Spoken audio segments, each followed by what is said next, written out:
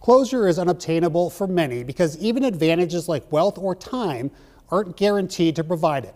However, a trio of Des Moines-based good doers are helping hundreds get that closure. Many of them served our country and were left unclaimed after they died, including one man who's been waiting nearly a century for his final salute.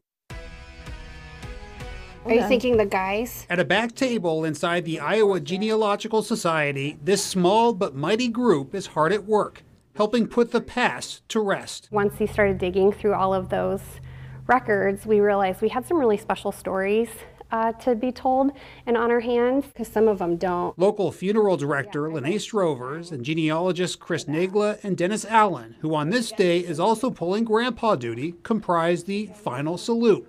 Since 2018, they've provided just that for nearly 50 veterans who'd been forgotten. These people weren't necessarily left on purpose. There's always a different story of why they're still sitting on the shelf. In urns at local funeral homes. But as word of their work spread, more funeral homes have opened their doors, leading to a record number of discoveries this year, including the oldest one yet. Joseph Chedister. He was a Tennessee soldier who fought on the Union side in a Tennessee Union regiment. Chedister died in Des Moines in 1929 and has been waiting to be rediscovered ever since. I think family should know who family is. Allen is a Navy veteran and retired Des Moines firefighter with a passion for genealogy. He and his girlfriend Nagla got right to work after Strovers learned Chedister was found. So I was reading through everything and I just thought, there's no way, that someone died almost 100 years ago, was still sitting on the shelf and fought in the Civil War. So our job then was just to confirm that.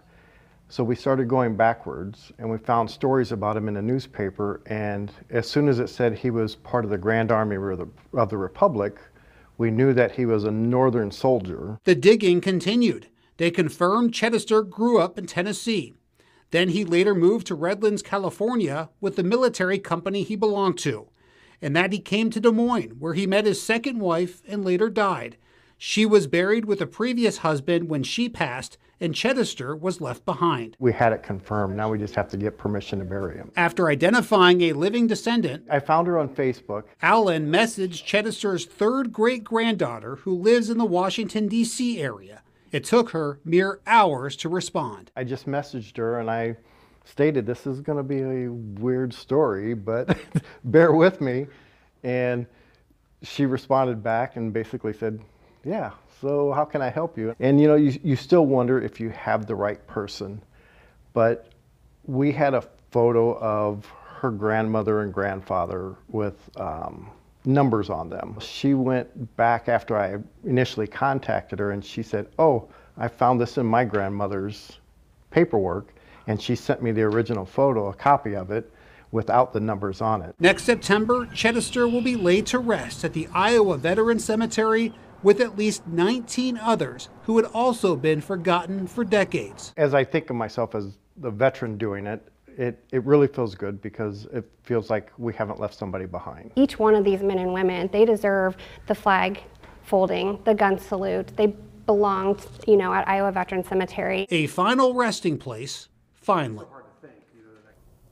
And Chedister is one of 20 veterans they've identified since this year's ceremony back in June. Strovers tells me among that group, there are 2 World War I veterans and one of their spouses, 7 World War II veterans, and 3 Korean War veterans.